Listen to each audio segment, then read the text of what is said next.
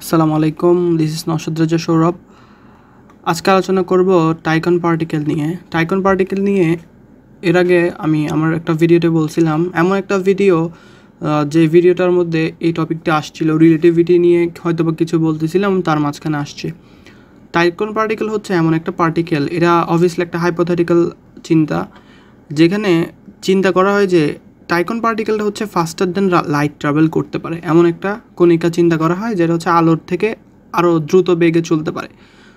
তো আমরা আপেক্ষিকতা থেকে কি জানি যে আলোর চেয়ে দ্রুত বেগে কিছুই চলতে পারে না, এটা তো আমরা আপেক্ষিকতা থেকে জানি, নর্মালি আইনস্টাইনের আপেক্ষিকতা থেকে। কিন্তু ওখানে এই লাইনটা বললেও কিন্তু হয় না। আপেক্ষিকতার মূল কথাটা হচ্ছে যেটা আলোর থেকে বেশি বেগে যাওয়া বা আসতে যাওয়া, এই টপিকটার মধ্যে ক্লিয়ারলি ব্যাপারটা একটু পড়ে নিই আগে বা জেনে নিই। সো আমরা যদি দেখি যে রিলেটিভিটিতে বলা আছে যে কি, ধরলাম এ একটা বস্তু, এই বস্তুটার নর্মাল মাস হচ্ছে লাইটের যে নর্মাল ভ্যালোসিটি হচ্ছে, নর্মাল বেগ আলোর বেগ থেকে কম। হ্যাঁ, সো অবভিয়াসলি তার একটা মাস থাকবে এম নট, অর্থাৎ রেস্ট মাস থাকবে তার যে কোনো একটা। পরবর্তীতে আলোর বেগে যেহেতু যাচ্ছে, সো মাসটা ইনফিনিট লেভেলে বাড়বে বা মাসের বৃদ্ধি হবে, এটা তো নর্মালি আমরা আইনস্টাইনের সূত্রগুলো থেকে জানি। সো চিন্তা করলাম এই একটা বস্তু আছে, এই বস্তুটার হচ্ছে আমার বেগ হচ্ছে আলোর বেগ থেকে নর্মালি কম, ঠিক আছে, আলোর বেগ থেকে কম। সেক্ষেত্রে এই যে বস্তুটা, এই বস্তুটা কোনোদিনও আলোর সমান বেগে পৌঁছাতে পারবে না, অর্থাৎ এই বস্তুর বেগ ইজ নট ইকুয়াল টু লাইটের বেগ। এটা হচ্ছে যে রিলেটিভিটির কথা। যদি একটা বস্তু যেটার বেগ আলো থেকে কম হয়, সেই বস্তুটা কখনো আলোর বেগে পৌঁছাতে পারবে না। কিন্তু চিন্তা করেন তো, এমন একটা যদি পার্টিকেল থাকে যার বেগ আলো থেকে এমনিতেই বেশি, অর্থাৎ আলোর বেগ, এটা আমরা চিন্তা করতেছি যে আলো যাচ্ছে, আলো থেকে আরও দ্রুত যাচ্ছে, এই কণিকা বা এই পার্টিকেলটাই হচ্ছে টাইকন, যাকে চিন্তা করা হয়। এটা অবভিয়াসলি একটা হাইপোথেটিক্যাল, এটা সরাসরি না বা অবজারভেশন করে এটা পাওয়া যায় না এখনও, কিন্তু এটা একটা হাইপোথেটিক্যাল চিন্তা। তাহলে এমন যদি একটা পার্টিকেল থাকে যার বেগ আগে থেকে লাইটের বেশি, লাইটের কমগুলো যাইতে পারবে না লাইটের সমান বা বেশি বেগে, লাইটের বেশি বেগে যাইতে পারবে না, রিলেটিভিটিতে আইনস্টাইন বলছে। কিন্তু এমন যদি একটা পার্টিকেল থাকে যার বেগ আগে থেকে লাইটের বেশি, তাহলে তার ক্ষেত্রে কি হবে, ওই ব্যাপারটা চিন্তা করতে যাই বিজ্ঞানীরা টাইকন পার্টিকেলের কথাটা বলছে। হ্যাঁ, যার বেগ আগে থেকে আলোর বেগের চেয়ে বেশি। সো আলোর বেগের চেয়ে বেশি হলেই যে হবে তা কিন্তু না, এটার কিছু নির্দিষ্ট ধরনের প্যাটার্ন মেনটেন করে চলতে হবে, তাছাড়া তার কিছু কনসিকুয়েন্সেস থাকবে যেটা আমরা সামনে দেখতে যাচ্ছি। তাহলে শুরুতে আমরা আলোর বেগের সাথে যেহেতু রিলেটিভিটি সম্পর্ক আছে, তাহলে এই যে আলোর বেগ থেকে তা জোরে যাচ্ছে, বেশি বেগে যাচ্ছে, তাহলে রিলেটিভিটিকে কনফ্লিক্ট করতে পারে। তাহলে এটার সাথে রিলেটিভিটির চিন্তাটা আনি। যদি টাইকন পার্টিকেল আলোর বেগ থেকে বেশি বেগে যায় চিন্তা যদি করি, তাহলে আমাদের কনসিডার করতে হবে কি, উই হ্যাভ টু কনসিডার, প্রথম হচ্ছে লেন্থ কন্ট্রাকশন হবে, ঠিক আছে। এটা নর্মালি আমরা রিলেটিভিটি যে ইকুয়েশনগুলো আছে ওখান থেকে আমরা জানি, পাশে রাখছি তিনটা ইকুয়েশন। একটা হচ্ছে লেন্থ, যে যদি বেশি বেগে যায়, আলোর কাছাকাছি বেগে যায়, তাহলে কী হবে, আমাদের দৈর্ঘ্যটা সংকুচিত হবে। সময়ের ব্যাপারটা, টাইম ডায়ালেশন হবে। তারপরে মাসের বৃদ্ধি হবে বা মাস চেঞ্জ অফ মাস, যদি আলোর বেগের দিকে যায়, তা যদি ছোটো পরিমাণেও মাস থাকে, ওইটা কি অনেক বড় ধরনের একটা মাসে পরিণত হবে, ইনফিনিট লেভেলের মাসে পরিণত হবে যদি আলোর বেগে যায়। সো এই ব্যাপারগুলো আমরা অবভিয়াসলি রিলেটিভিটি থেকে জানি। তাহলে আমাদের যেহেতু টাইকনটাকে আমরা কনসিডার করলাম যে আলো থেকে তাড়াতাড়ি যাচ্ছে বা জোরে যাচ্ছে, সেক্ষেত্রে তার এই তিনটা বিষয় কিন্তু আমাদেরকে দেখাইতে হবে যে তার লেন্থ কন্ট্রাকশন হবে, মাস চেঞ্জ হবে, টাইম ডায়ালেট হবে তার। অবভিয়াসলি এই যে সার্কামস্টেন্সেসগুলো আছে এগুলো এর কিন্তু থাকবেই, ঠিক আছে, এই তিনটা সূত্রের উপর ভিত্তি করে, যেটা আমরা আইনস্টাইনের সূত্র থেকে জানি। তাহলে ব্যাপারগুলো এবার দেখি কি হয় কি না। তাহলে ধরলাম যে আলোর বেগের থেকে জোরে যাচ্ছে টাইকন। সো এটা হচ্ছে এর সূত্র, অর্থাৎ লেন্থ কন্ট্রাকশন, এরপর টাইম ডায়ালেট, এরপরে মাস যে বৃদ্ধিটা হয় বা মাসের ইকুয়েশনগুলো, চেঞ্জ অফ মাসের, এই তিনটা সূত্র আমরা জানি আইনস্টাইন রিলেটিভিটি থেকে। সো যেহেতু আলোর বেগ থেকে তার বেগটা বেশি টাইকন পার্টিকেলের, তাহলে এখানে ভি স্কোয়ারের জায়গায় ভি এর জায়গায় মানটা কী হবে, সি থেকে বড় মান হবে। তাহলে দেখা যাচ্ছে কি, একটা ইকুয়েশনে উপরে যদি বড় মান হয়, নিচে যদি কম হয়, ঠিক আছে, যে মানটা আসবে ওটা অবভিয়াসলি একটা বড় মান আসবে। আর এক থেকে যেটা কাটা যাইলে রুটের ভেতর, তো স্কোয়ার রুটের ভেতরে there will be a negative in square root, তাহলে স্কোয়ার রুটের ভেতরে একটা নেগেটিভ মান আসবে। So square root of negative মান মানে কি, একটা ইমাজিনারি নাম্বার। এটা নর্মাল, যেহেতু এখানে ছোটো করে আই দেখা যাচ্ছে কিনা জানি না, আই একটা ইমাজিনারি নাম্বার অ্যারাইজ করবে, ইমাজিনারি নাম্বার, ঠিক আছে, বা কমপ্লেক্স নাম্বার বলতে পারি, ঠিক আছে, অ্যারাইজ করবে এই ইকুয়েশনটা সলভ করলে আর কি। অর্থাৎ রুটের মধ্যে যদি একটা নেগেটিভ মান আসে তাহলে একটা ইমাজিনারি নাম্বার অ্যারাইজ করে। সো টাইকন পার্টিকেলকে যেহেতু আমরা আলোর বেগের থেকে বেশি বেগ কনসিডার করলাম, সেহেতু একটা ইমাজিনারি নাম্বার আসলো, তাহলে ল্যান্থটা ইমাজিনারি নাম্বারে আসলো কিসে, উপরের মানটার উপর। সো ইকুয়েশনটা তোর তাহলে দাঁড়ায় কি, যে এম এর মান বা রুটের ভেতরে, অর্থাৎ নিচে তোর রুট ছিল, এই যে নিচে তো রুট, তাহলে রুটের মানটার নিচে ইমাজিনারি নাম্বার পাইলাম আমরা, তাহলে উপরে হচ্ছে তার রেস্ট মাস, অর্থাৎ M equal to am not by root over 1 minus V square by C square, এটাই তো সূত্র। তাহলে M is equal to am not, অর্থাৎ রেস্ট মাস, এটাই হচ্ছে এম নট। তো রেস্ট মাস বাই নিচে ইমাজিনারি নাম্বার যেটা আমরা রুটের মধ্যে পাইলাম, তাহলে নিচে ইমাজিনারি নাম্বার, উপরে যদি ইমাজিনারি নাম্বার হয়, তাহলে আমরা দুইটা ইমাজিনারি নাম্বার কাটলেই আমরা একটা মাস পাবো বা একটা ভ্যালিড নাম্বার পাবো। ইমাজিনারি নাম্বার তো আমরা নর্মালি ভ্যালিড একটা নাম্বার পাচ্ছি না, সেক্ষেত্রে উপরে যদি ইমাজিনারি নাম্বার পাই তাহলে দুইটা উপর থেকে নিচে থেকে যদি কেটে দিই তাহলে আমরা একটা ভ্যালিড নাম্বার পাবো। তাহলে রেস্ট মাস যেটা হবে টাইকন পার্টিকেলের, ওইটা অবশ্যই একটা ইমাজিনারি নাম্বার হইতে হবে। তাহলে similarly length and life time will be imaginary, অর্থাৎ এই যে লেন্থের সূত্র, এখানেও উপরে কী হইতে হবে, একটা কিসের মান আসতে হবে, ইমাজিনারি নাম্বার আসতে হবে, যেটা রেস্ট লেন্থ। অর্থাৎ পৃথিবীতে আমি যদি অবজার্ভ করি একটা রকেটকে 10 মিটার লম্বা, বেগ বৃদ্ধির ফলে তার কি হবে, 10 মিটার থেকে একটা ছোট হইতে থাকবে যদি বেগটা বৃদ্ধি হয়। এটাই তো রিলেটিভিটি বলে, যে যদি তার বেগ আলো কাছাকাছি যায় তাহলে কি লেন্থ কন্ট্রাকশন হবে, দৈর্ঘ্য সংকুচিত হবে। সো নর্মালি আমরা পৃথিবীতে অবজার্ভ করবো কি 10 মিটার, সো ওইটাই তো তার কি পৃথিবীতে রেস্ট একটা লেন্থ থাকে, অথবা যে টাইম ডাইলেট হয় পৃথিবীতে অতিক্রম করার সময়, যেটা আমি এখান থেকে বসে অবজার্ভ করব, ওই মানটায়। এরপর রেস্ট মাস এম নট, এগুলো উপরে সবগুলো ইকুয়েশন উপরের দিকে, তাহলে উপরে অবভিয়াসলি একটা কি ইমাজিনারি নাম্বার থাকতে হবে, রেস্ট মাস বলি, অথবা পৃথিবীতে মাপা যে দৈর্ঘ্যটা ছিল রকেটটার ওইটা, তো উপরে ইমাজিনারি নাম্বার যদি থাকে তাহলে দুইটা নিচে উপরে কাটিয়ে ফেলতে পারবো, ঠিক আছে। কিন্তু নর্মালি তো আমরা যেসব ইকুয়েশন করি, যেসব অঙ্ক করি রিলেটিভিস্টিক ওয়েতে, ওখানে তো উপরে রেস্ট মাস, তা নর্মালি একটা ইমাজিনারি নাম্বার কি কোনো রেস্ট মাস হয় নাকি, হয় না, কিন্তু টাইকনের ক্ষেত্রে এটা হবে। তো এমন একটা পার্টিকেল যার এই প্রপার্টিসগুলো থাকবে, তাইলে আমরা টাইকনকে কনসিডার করতে পারবো কি আলোর বেগ থেকে তার বেগ বেশি, ঠিক আছে। এটা তো আইনস্টাইনের ব্যাখ্যা আছেই। পরবর্তী জানবো যে এনার্জি নিয়ে কী ব্যাপার। টাইকন পার্টিকেল যদি এক্সিস্ট করে থাকে তাহলে টাইকনের যে এনার্জিটা থাকবে, এনার্জিটা যতই কমবে তার স্পিড তত বাড়বে। কিন্তু আমাদের ব্যাপারটা কি এমন হয়? আমাদের ক্ষেত্রে কিন্তু ব্যাপারটা এমন হয় না।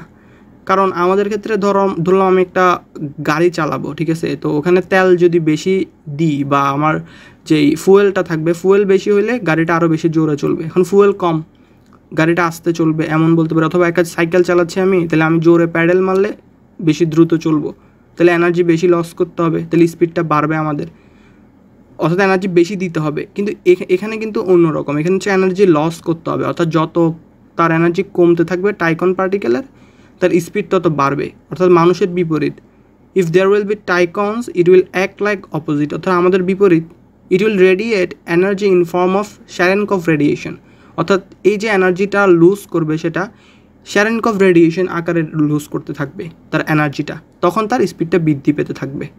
হ্যাঁ, তো শ্যারেনকভ রেডিয়েশন নিয়ে হয়তো বা সামনে একটা ভিডিও বানাবো, ওটার মধ্যে আপনারা জানতে পারবেন, অথবা ইন্টারনেট থেকে দেখে নিতে পারেন।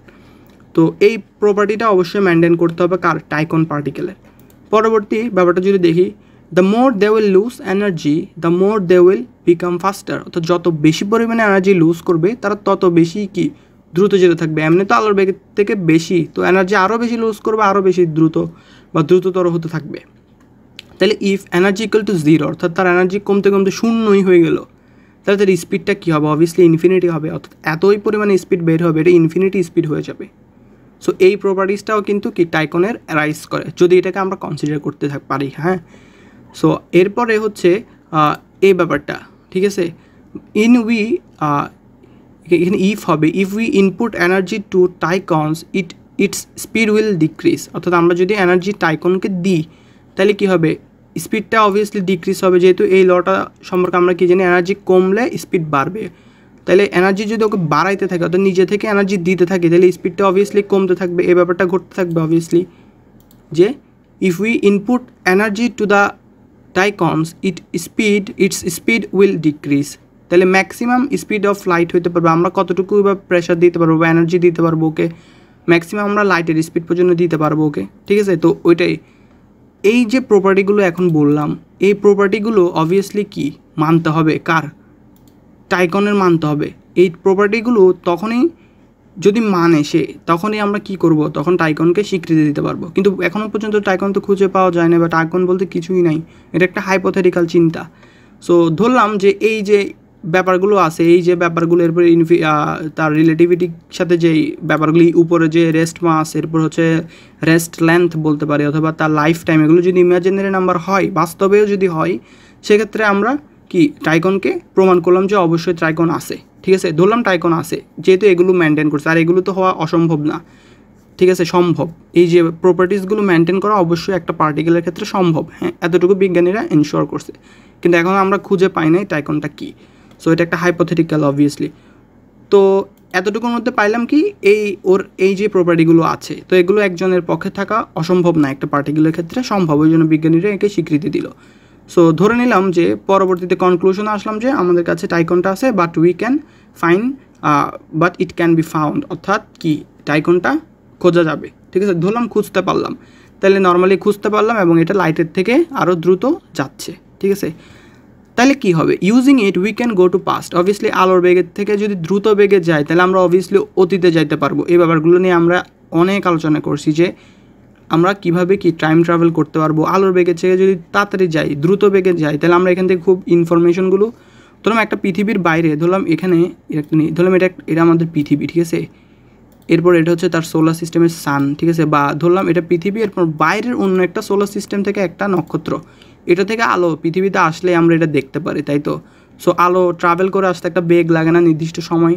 সো ওই সময়টা কিন্তু এখানে অতিক্রম হয়ে যাচ্ছে, অর্থাৎ t=0 সময়ে আলোটা এখান থেকে বের হইলো, এখান থেকে আলো নির্দিষ্ট বেগে, অর্থাৎ 3 × 10⁸ মিটার/সেকেন্ড বেগে এখানে আসলো, তখন আমরা এটাকে দেখলাম। তো এই যে পথটা ট্রাভেল করে আসছে, একটা সময় গেছে না, ওই সময় পরে আমার লাইটটা আমার চোখে আসলো, তখনই আমি দেখলাম এটা এখানে।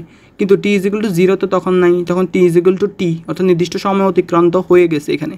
তাহলে আমরা কি ওই নির্দিষ্ট সময় দেখতেছি, যে সময়টা থেকে আলোটা আসছে তা কিন্তু দেখতেছি না, আমরা তার পরবর্তী, এই যে ট্রাভেল করতে যত সময় লাগছে তত সময় পরের এই যে নক্ষত্র, ওইটা দেখতেছি। এখন আলো থেকে যদি দ্রুত চলে আসে, ঠিক আছে, দ্রুত চলে আসে, তাহলে এই আলো টুপ করে চলে আসলো এখানে, ঠিক আছে, সময় লাগলো না, কম সময় লাগলো। তাহলে আমরা অতীতটা দেখলাম না, প্রথমে 8 মিনিট পরে সূর্যের আলোটা আমাদের কাছে আসলে সূর্যটা দেখি, অর্থাৎ 8 মিনিট আগের সূর্যটা দেখি। কিন্তু এখন যদি আলোর বেগের চেয়ে তাড়াতাড়ি চলে আসে, তাহলে আমরা ধরলাম আলোর বেগের থেকে দ্বিগুণ বেগে আসলো, তাহলে আমরা 4 মিনিট আগের শূন্য দেখলাম। তাহলে ওই 8 মিনিট থেকে 4 মিনিট দেখা, ওইটাও কি একটা টাইম ট্রাভেল হয়ে গেল না, অতীতে ভ্রমণ। এভাবে করে চিন্তা করলে কি, এটা নিয়ে অনেক এক্সপ্লেনেশন দেওয়া যায় যে কীভাবে টাইম ট্রাভেল পসিবল। অবভিয়াসলি আলোর বেগে চেয়ে যদি দ্রুত যায় আমরা, টাইম ট্রাভেল পসিবল, ইভেন আলোর বেগে গেলেও টাইম ট্রাভেল পসিবল, ঠিক আছে। তাহলে using it we can go to past, obviously পাস্টে যেতে হবে, যেহেতু পাস্টে যাওয়া বা টাইম ট্রাভেল হবে, তাহলে it will create some time travel paradox.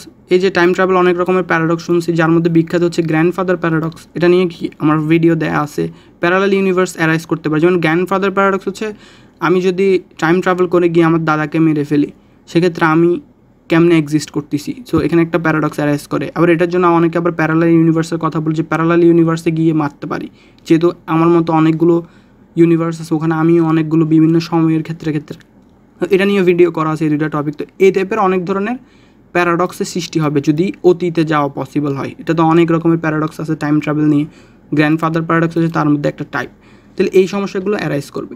So এটা মূলত বলতে পারি যে টাইকনস একটা হাইপোথেটিক্যাল চিন্তা, যেটা হওয়া সম্ভব, কিন্তু আমরা এখনো খুঁজে পাই নাই।